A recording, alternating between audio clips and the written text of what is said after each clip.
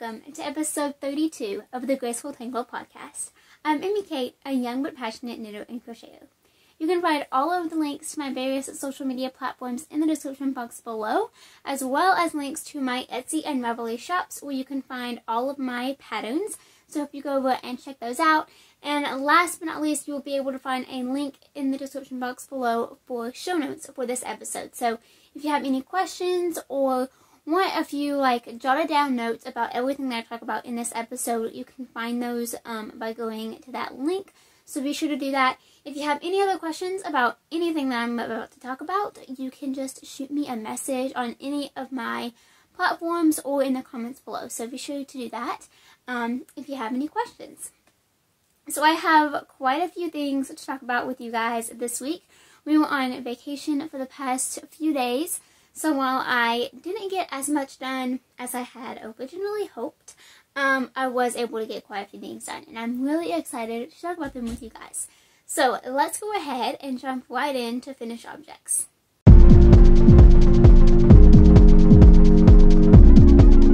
Okay, so I have four finished objects to show you guys this week. I guess one is kind of a really small finished object, but we'll talk about that last. So first things first, the thing that you have seen, this is actually the only project that you actually saw last week out of all of these, which is kind of crazy. But these are finished socks, a pair of finished socks for my brother. So I've been working on these for a few weeks now, and they are finally done. I love them so much. So let's go ahead and talk about them for just a second.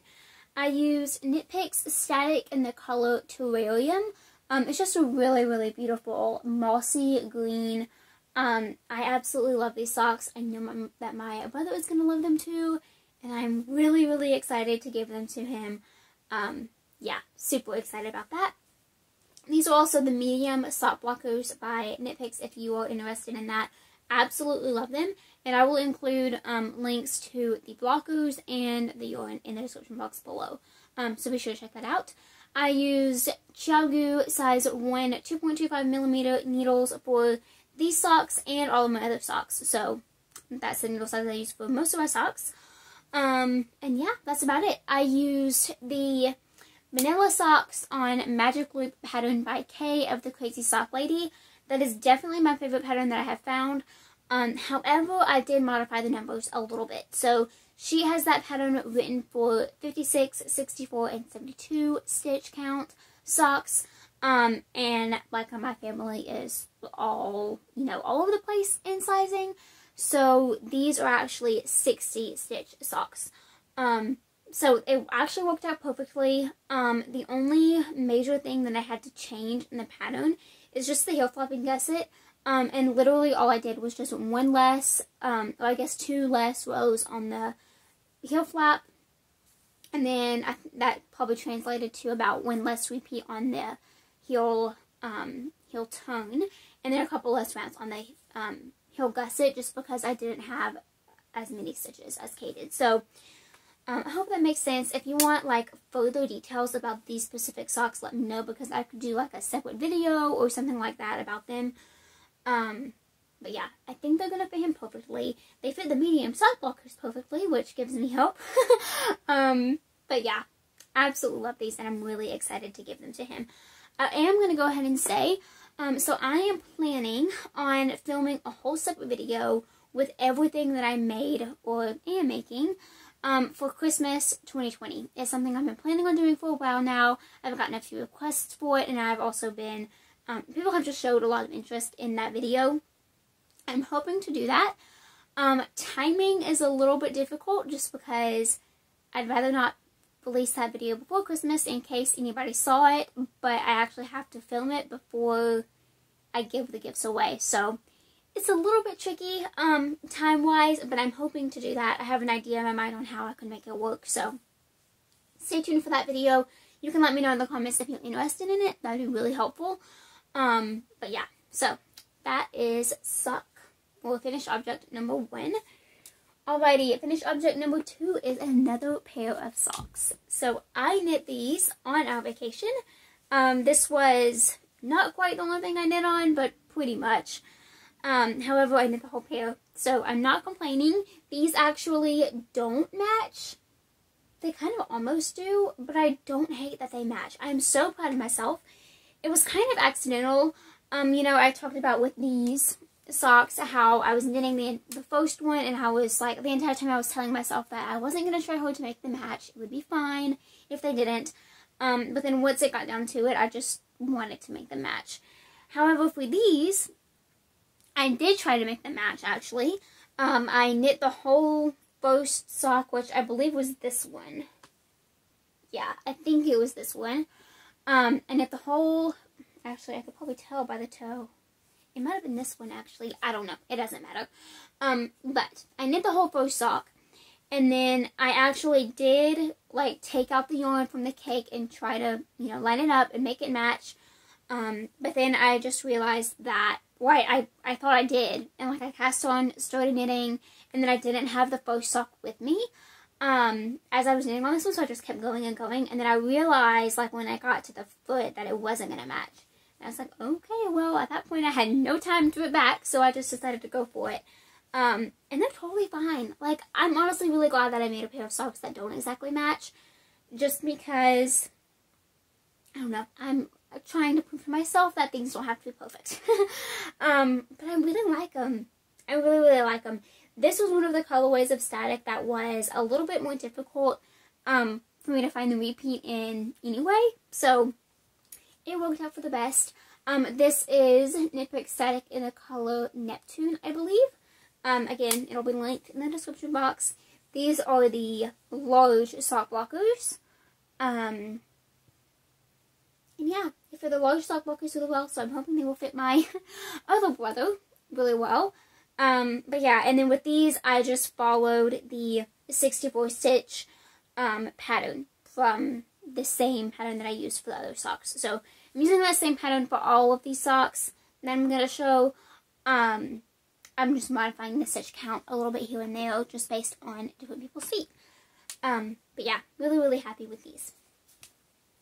Okay, my next finished object. I'm so happy that I have so many to show y'all. It feels so good.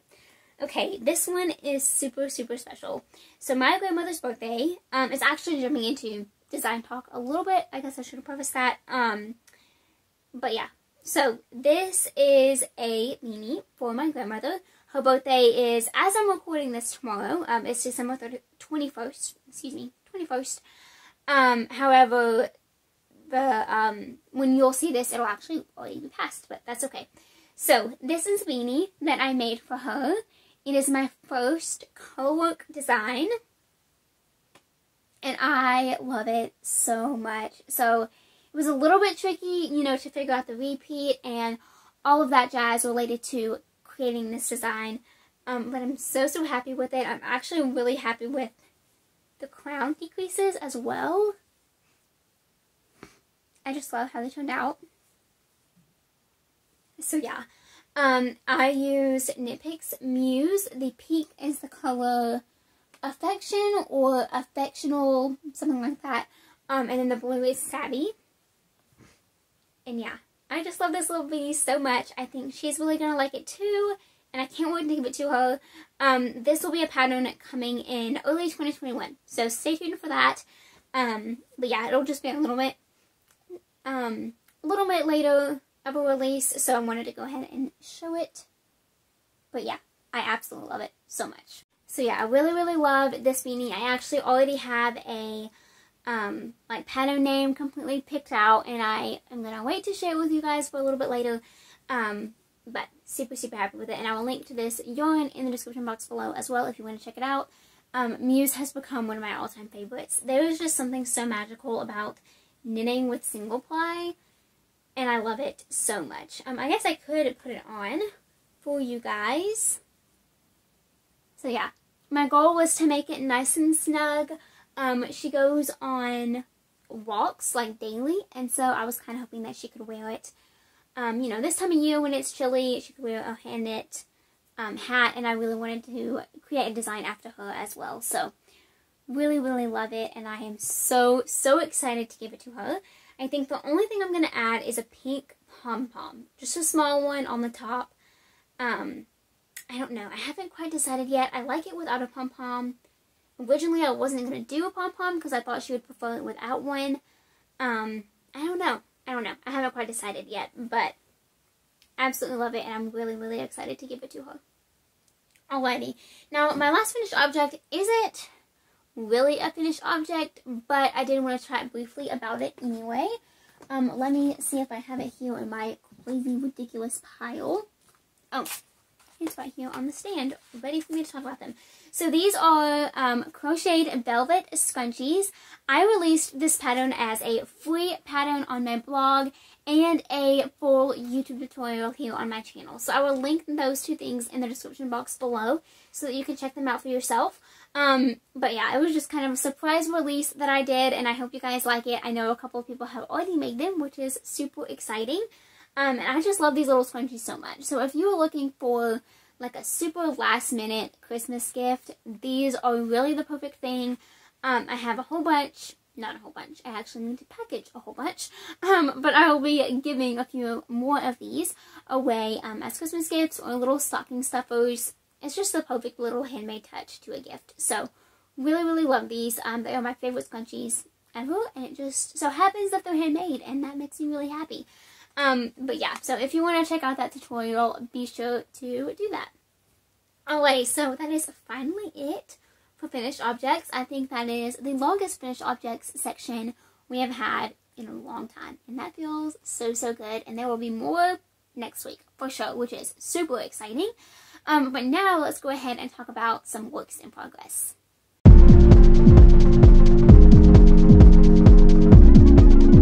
Okay, so I have 2 works in progress to show you guys this week. The first is another pair of socks. So these ones will be for my sister. Have you noticed the theme here? I'm trying to make socks for everybody in my family. And if all goes according to plan, I will have 3 pairs of finished socks to show you guys next week, because that is what I have left to do. I'm so ridiculous. Like, so ridiculous. But I want to do this so bad, and I know they're going to love them. So yeah, I'm just going to try my absolute best, and that's the best I can do.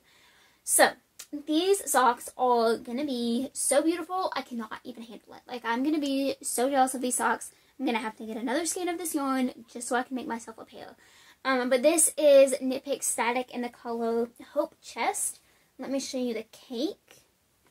Here is what the cake looks like. It just has, I mean, it's so gorgeous. Like, I cannot get over this skein. This is like white, a little bit of white, some gray, like an eggplant color, plum. It is absolutely gorgeous. So I really like that it has a gray base, because it's going to work better for Emily, because she can't keep anything white to save her life. So I think these are going to work really well for her. So far, I have only done the cuff on the first sock, and I don't actually think I'm even done with it. I could count real quick, I guess. 1, 2, 3, 4, 5, 6, 7, 8, 9, 10. Yeah, I'm not even quite done with the cuff. However, again, if everything goes according to my plan, I will finish this sock today. I'm a little bit skeptical that that's going to happen, especially because I will be doing something else this afternoon, which I'll chat about in a second. But yeah, really, really love these, and I am hoping that I can just get them done in time. And they're so beautiful, and I love them so stinking much. I can't even tell you. But yeah, so that is my first work in progress. And for those, I'm using the same pattern. However, I'm actually following the 56 stitch count for those. So I'm following the pattern to a T. And then my next work in progress is actually a commission. So this is something that I chatted about a few weeks ago, actually, that I was going to be starting.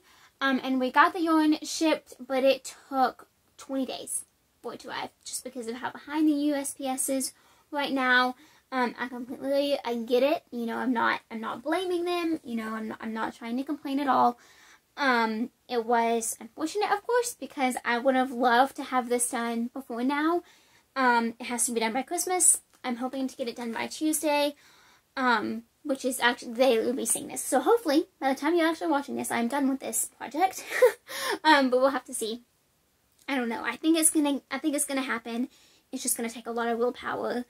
And the pattern is not tricky, but just the stitch pattern isn't as fast as I want it to be, so it's a little bit slow going.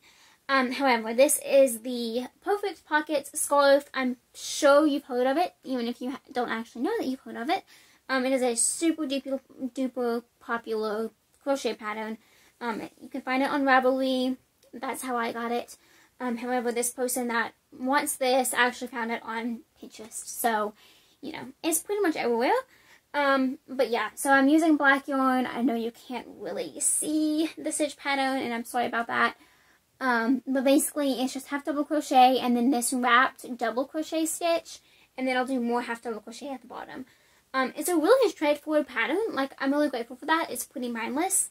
It's just going to take a lot of time, and I'm really hoping that I, you know, can find the time to put into it so that I can get it done ASAP. That is definitely my focus right now. I'm using a size J hook for this. I don't actually know if it's over here, but that's the hook I'm using. The pattern recommends like an in, I think, and I had to go way down to achieve gauge. The designer must be a really tight crocheter, but anyway, that's not that big of a deal. I would prefer to use a J over an in the first place, so I'm not complaining about that at all. But yeah, the yarn that I'm using, it took so long to get here, but it is Lion Brand Heartland in the color Black Canyon, so it's really pretty. I really like the color. It's black, but it's kind of heathered with white, and it's actually really beautiful. But yeah, here's to hoping I can get this done in time. The good news is, I should have prefaced this by saying this. The good news is we know this person, she's a family friend, and so we're just gonna, like, I'm just gonna drop it by her house in her mailbox or something. It's not a big deal to get it to her, it's just me finishing it. It's the only thing that's holding us up right now. So there's no shipping, I don't have to ship it, which is great, because that obviously would definitely not get there by Christmas, even if I shipped it, you know, on Monday. But yeah, so it's just getting it done. I'm hoping to make some really good progress on that this afternoon. As with that sock, and today's technically a scrappy set day, and I was hoping to make a decent amount of progress on that as well, but it's okay. Everything is going to get done eventually. Alrighty, so those are my two works in progress. And I'm not going to do any design talk this week. I showed the scrunchies as a new pattern and that beanie that I had worked up this week, so I'm going to hold off for design talk until next week. However, let's go ahead and talk about a little devotional.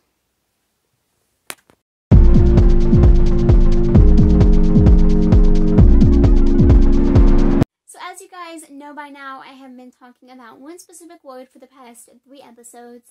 I've done joy, peace, and love so far, and I've gotten so much good feedback from you guys that you like this idea, and I'm so grateful for that. So this week I wanted to talk about one last word before Christmas, and that is hope. So I imagine that there is kind of a lot of tension around the word hope right now.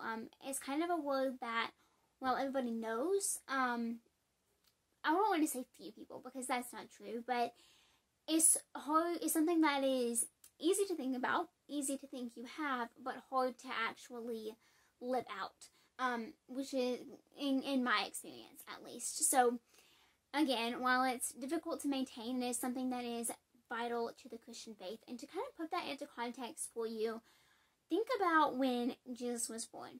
Jesus' birth was a promise that was given so many years before it actually happened.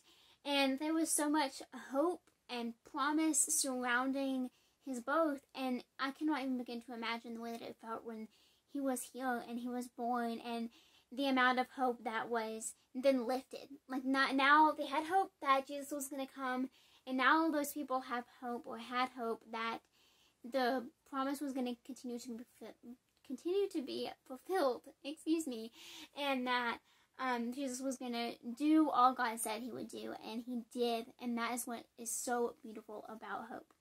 1 Peter 1:13 says, "Therefore, prepare your minds for action, keep sober in spirit, fix your hope completely on the grace to be brought to you at the revelation of Jesus Christ." And that is exactly the point that I was trying to make in just a second ago, how so much hope and anticipation was built on the birth of Jesus, and now he's here, and we can rejoice in that fact, and it's just so beautiful.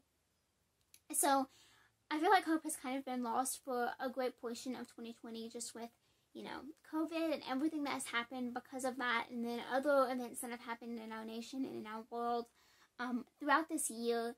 But Christmas time is a time to have hope, and the end of the year is a time to have hope for the next year. And so I hope that each of us, no matter how difficult it is to maintain or how you know, hard it can be to find, that we all have a sense of hope this year. Even if, you know, Christmas doesn't look exactly how you hoped it would, or traditions have been changed because of necessary precautions that have had to be made. I hope that we all have a Christmas week full of love, joy, peace, and hope, and then help that be covered over into 2021. So that is my hope for all of you. I hope you all have an amazing Christmas week. I, for one, am so excited. I have an infinite amount of things to get done, per usual. But I am hoping that, you know, they all happen and all pan out in a way that I hope. That's where my hope is right now. Put it into context, huh? So yeah, a little bit of a life update, I guess. So like I said, we were in Gulf Shores visiting grandparents the past couple of days. We left on Wednesday, came back on Saturday, and it was a really nice visit. It was different than it's been in the past, just because of, you know, some things that have had to be changed. But it was really wonderful. I put a little Instagram post about it, so you can go check that out if you want.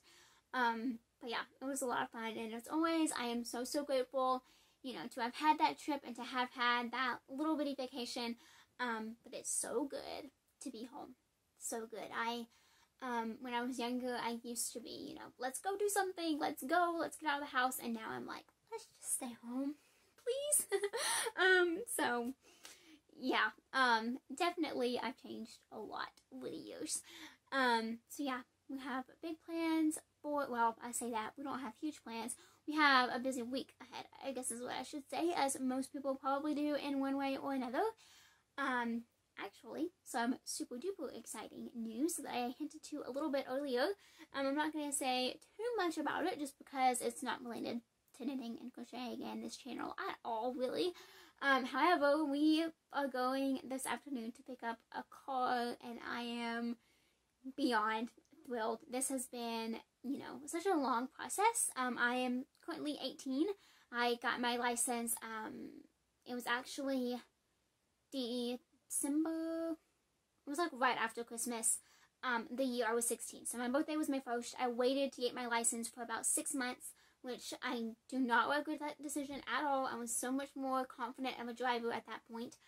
However, we have been looking for a car and have been on the hunt for one literally all year, especially since when I graduated. So it was kind of, you know, supposed to be a little bit of a senior present, I guess, senior graduation gift. However, that did not pan out exactly how we had anticipated.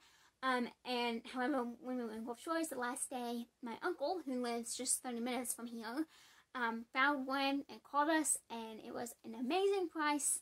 And yeah, we are going to go pick that up this afternoon. I'm so grateful. I'm so excited that I can, you know, contribute a good portion of the cost, which is so validating, and I'm so grateful that I'm at a place where I can do that. And it's awesome. I'm really excited about that. So that is our afternoon plans, and I'm also hoping to get a whole bunch of making done, because as you saw from my projects, it really needs to happen.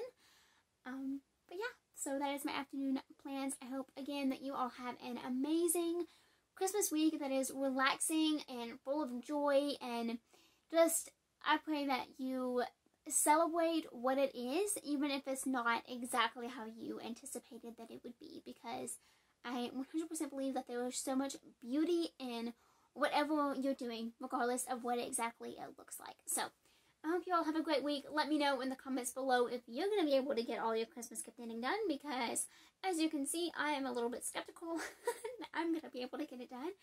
But you can send me all your good vibes and hopes of me actually accomplishing what I set out to accomplish. I really hope it can happen, guys. I'm going to try my absolute best, and that's the best I can do.